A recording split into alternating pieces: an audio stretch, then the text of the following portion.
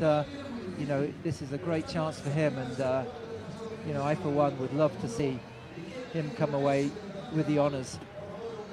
He only needs to do, really, the way he's tackled the other two rounds. He's, real passion and firepower and determination.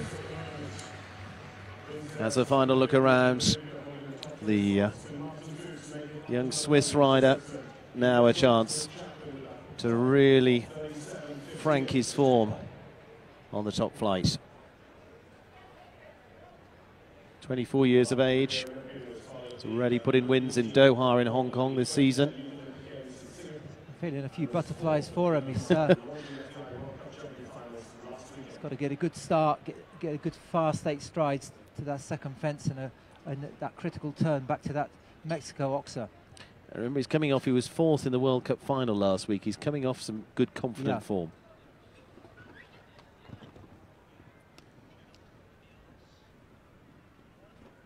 That was good.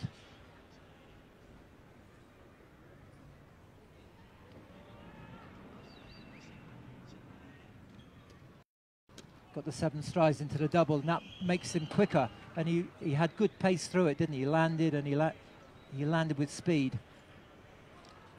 Oh, it's a chance. Go on, Martin. He's up on the clock. He's quicker. He's just got to hold it together. He stands off. Amazing. Got it. Got it. Fantastic result. I had the feeling he was going to do it. That's absolutely amazing for him. Get that hat off. Wow. One of the biggest wins of his career. Lovely.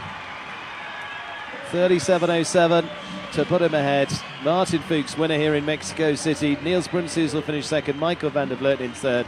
And you can see what that means to him, James. Oh, that was absolutely amazing performance. 3 rounds, but he really took the chance.